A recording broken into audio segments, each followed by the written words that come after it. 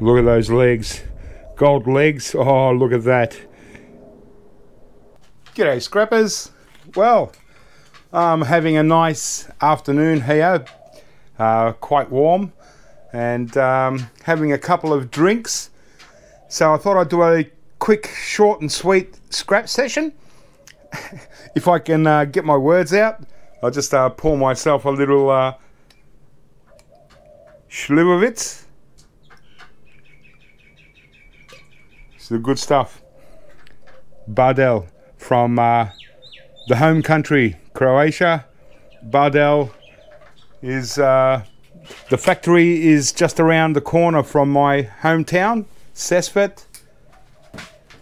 Yeah, so cheers. I thought I'd just scrap out these oddball things on video. These three are actually identical. They're three different pieces. These are all from a television network. So I've got these are, I'm not really sure what they are, but yeah, they come from a television network. And then I've got a couple of Sony monitors. I was going to scrap them out and make it a longer scrap session. So there's two of them here, and these are the color old CRT monitors. And well, I tested them out, and this one works, comes on. This one sounds a little bit strange, so I probably could scrap it out, but I'm just going to leave it for now because these are the Sony PVM type color monitors, and they're quite popular with retro gamers. Couple things I really wanted to show you was these video signal synchronizers. I've got a couple of them here. Analog converter. So yeah, this is all part of a television network pickup. I might even have access to more of these Sony monitors, so I'll just see if they're still available. I might take a few more. But yeah, so not really sure what this these things are, but they're pretty straightforward. As you can see, they don't have tops or bottoms, so I'd imagine these were slotted into a rack, and so to keep the cooling thing going, they just they don't need to actually have tops or bottoms.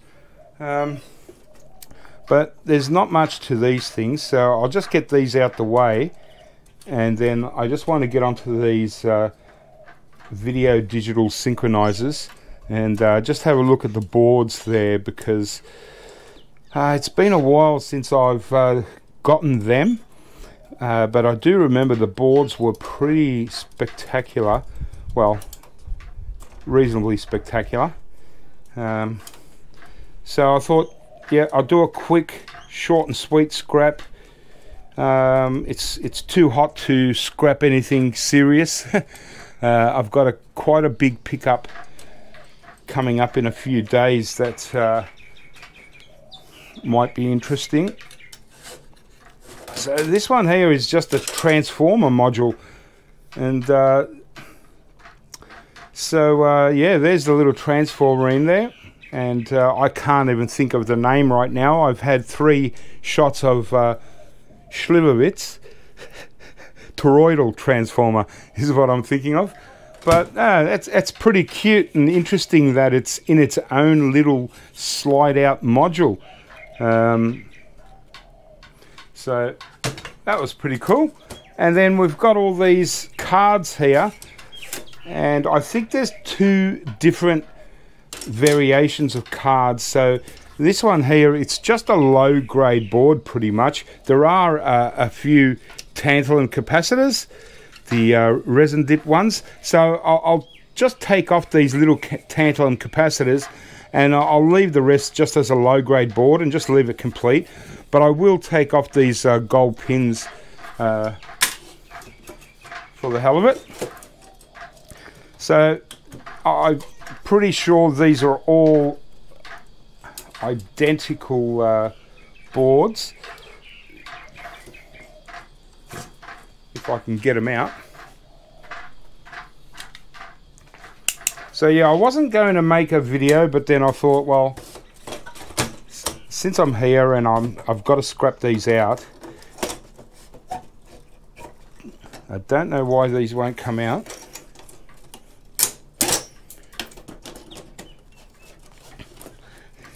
Well, I'm pretty sure I do know why. It's the Schluerwitz.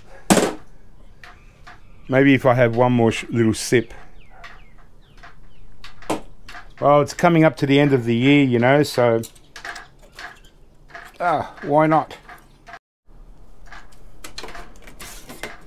Okay, yeah, they're definitely all identical. Yeah, some are just stuck in, but yep. So I'm not really sure what this system does. Some of them are jammed in, but we pretty much get the gist of that. Yeah, so really not much to it apart from the tantalum capacitors. I'm just going to throw them into low grade, so very low value considering what they look like. Quite amazing backplane boards here. Each individual one is removable, but I'm not going to bother with it. Just going to leave that as scrap metal.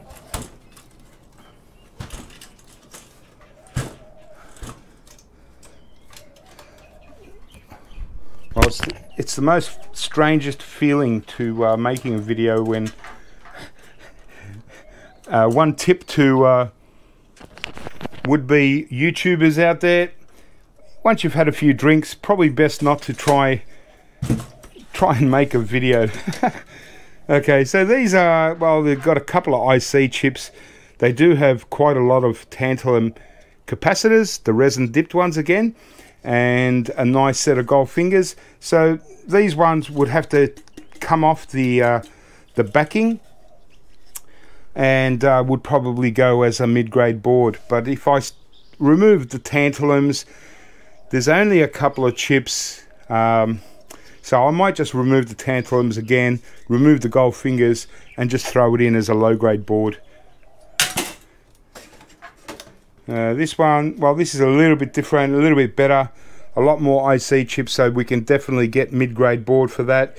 Does have some of these green tantalum capacitors here, resin dipped again, so we can take them. Probably can also take these, it's only one row of gold fingers in there, gold pins, and throw the rest in as a mid-grade board. So that's the only different ones there. And then once again we've got the toroidal transformer module here. So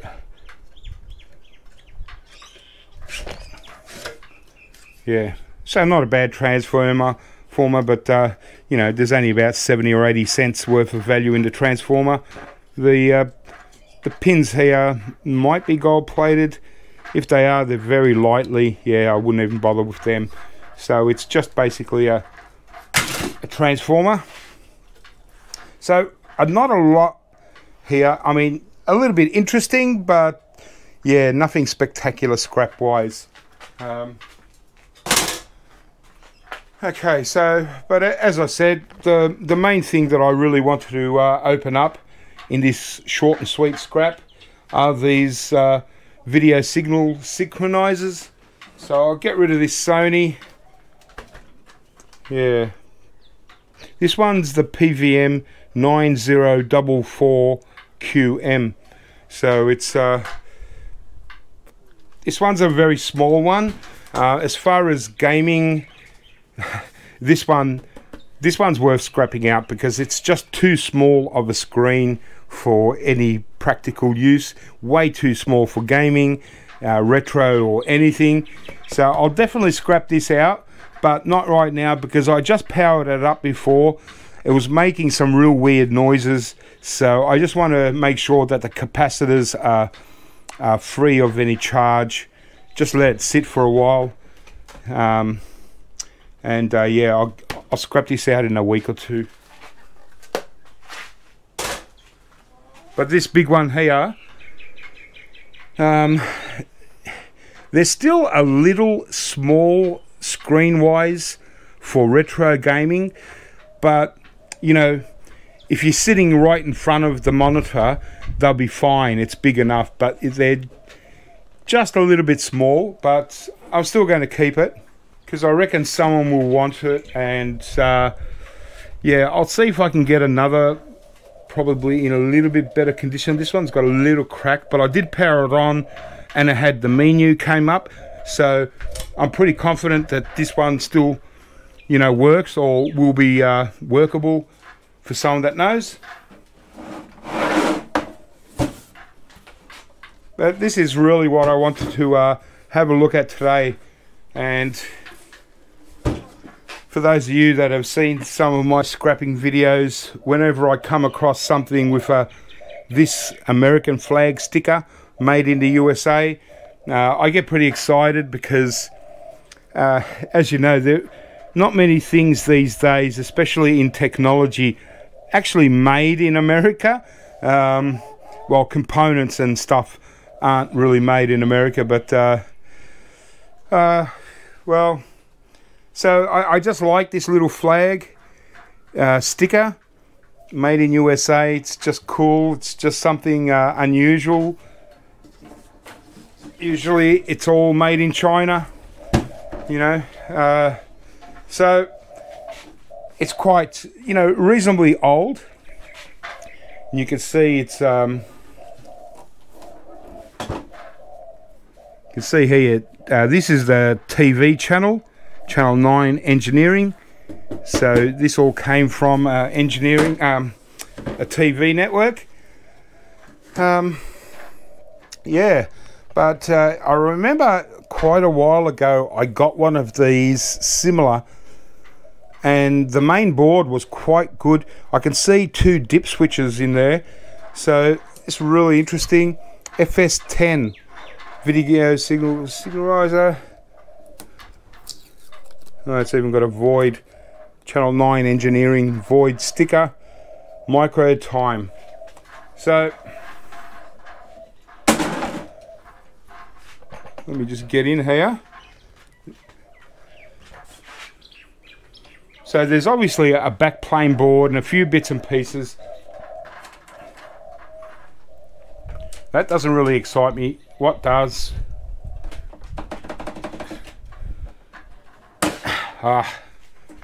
Yeah, just as I expected.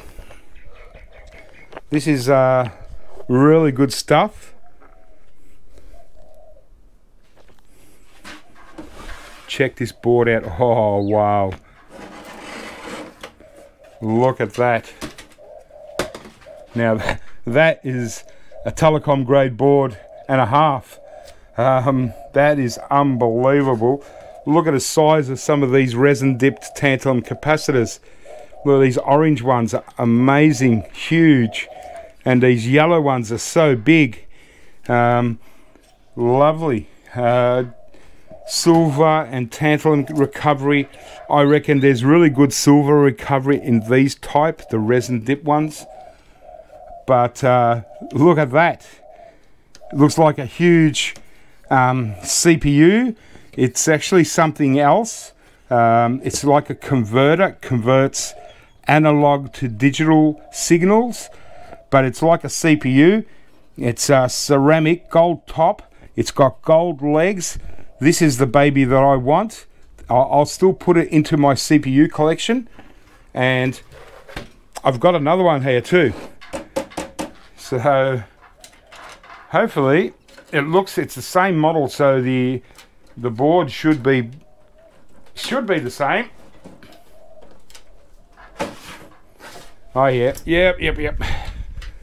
Well, yeah, I'm just trying to sort of match it. Yeah, it's absolutely identical. And here we go again, TRW. So the part number, I believe, is the bottom one, 1020J1C. Don't know if that camera gets that, but wow, these are spectacular boards. I'll probably even just keep one with my other boards that I like to keep.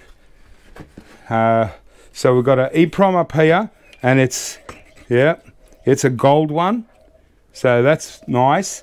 We've got EEPROMs up here, so I think these two will also be gold ones. Some of these Zoron chips, Exalinks, and a whole heap of removable ICs here. Yeah, love it. So I'm just going to remove this daughter card and see if I can get out this one of these CPUs. Fantastic.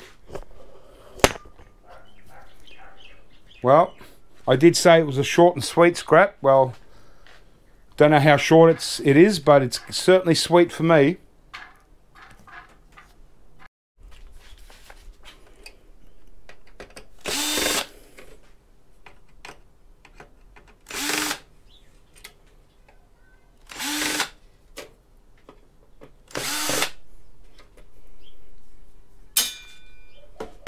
Okay, so this is my trial card. I'll keep the top one for another day. So yeah, so this is the daughter card, gold IC,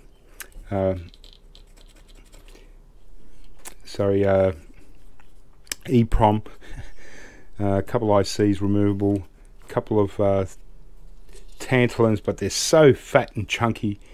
They're fantastic tantalum capacitors. Hopefully, sorry if I'm not sort of focusing properly, because yeah, like I said, I've had a couple of drinks and don't know what this backing plate is all about or made of. It looks like it's aluminium or something.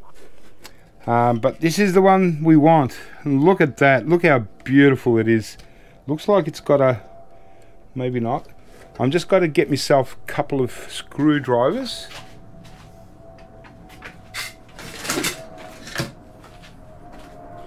Because I kind of want to get these out and try and keep the legs as straight as possible.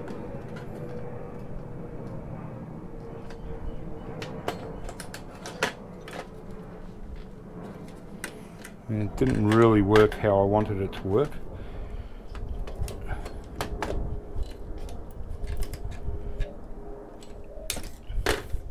Okay, look at those legs, gold legs. Oh, look at that.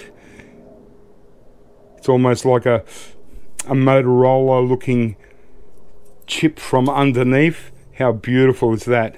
Gold plate, gold running along the ceramic. So inside this ceramic, these gold legs will lead to, well, we'll have gold bonding wires attached to them, all leading to the central chip. Fantastic. And look how beautiful it is. Hey, and that's a nice big, what's that, 3 inches long. So a beautiful size dip. So it looks like a CPU, and that's where I'm going to put it in with my oddball CPU collection. But it's actually not a CPU. So from what I understand, it does something about turning analog into digital signals. But if you can see the part number, you might find these in like rare CPU pages. People are mentioning them, and beautiful collectible, fantastic. I mean, obviously gold recovery wise, you know, by weight, one of, you know, it'd be fantastic gold recovery. You know, you'd love to have 10 pounds of these, or 100 of these, imagine that. But these are sellable as well. Obviously you'd probably get more selling it as a collectible to someone than you would getting gold out of it still. Maybe not. And yeah, under the daughter card just revealed a lot more tantalum capacitors. And you know, and we talk about tantalum, but even if you're not purely into recovering tantalum, you'll still get it. But there is silver in tantalum capacitors as well, and the older it gets, the more silver you'll probably get in these capacitors. So there will be a really good silver recovery rate as well. So even if tantalum doesn't shoot up to the moon like it once did, silver probably will one day. And yeah, one day we might go for tantalum capacitors just purely for the silver content rather than for the tantalum. The tantalum will just be a bi metal. There's also what looks like, well, this is my demo board. So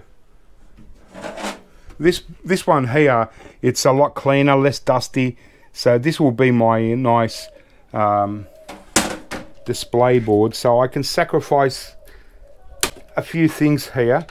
I just want to get out here. So that's nothing spectacular.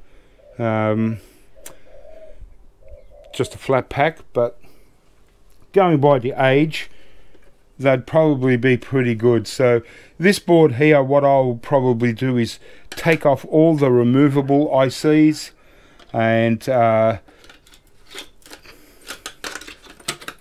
another daughter card with a few more removables.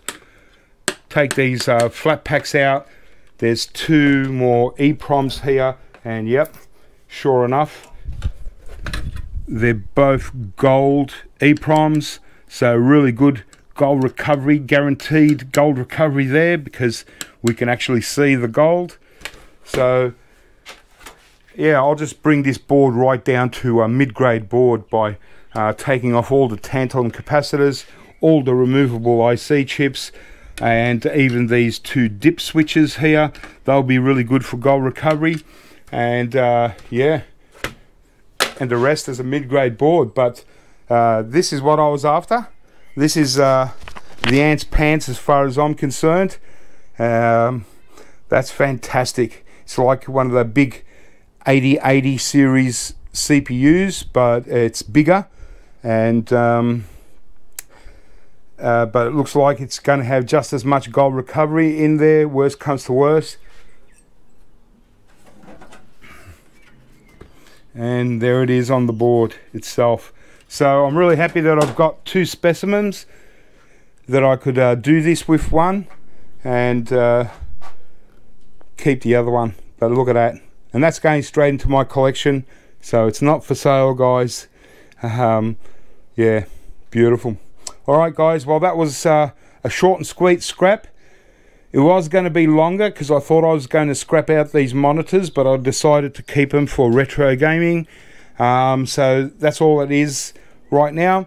I've got so much going on this week before the end of the year, so maybe I might squeeze in another video real soon. Keep scrapping, have fun, and I'll catch you real soon.